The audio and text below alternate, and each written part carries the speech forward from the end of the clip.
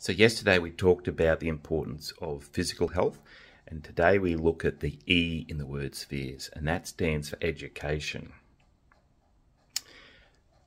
One of the best ways to get your best self to grow, to keep it alive, not just your physical health, but also education.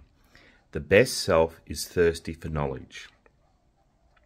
And so your job is to figure out what things stimulate you intellectually and why is that the case, and to actually keep doing those things. Okay, and actually allocating time, dedicated time to listen to a podcast, read a book. And the things that I'm talking about is not fiction, but non-fiction.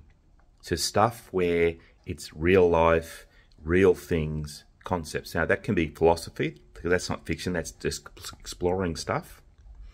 So I really challenge you to continually to educate yourself or learn things at a deeper level, because that will definitely grow your best self. So what do you need to be learning or increase your learning in today?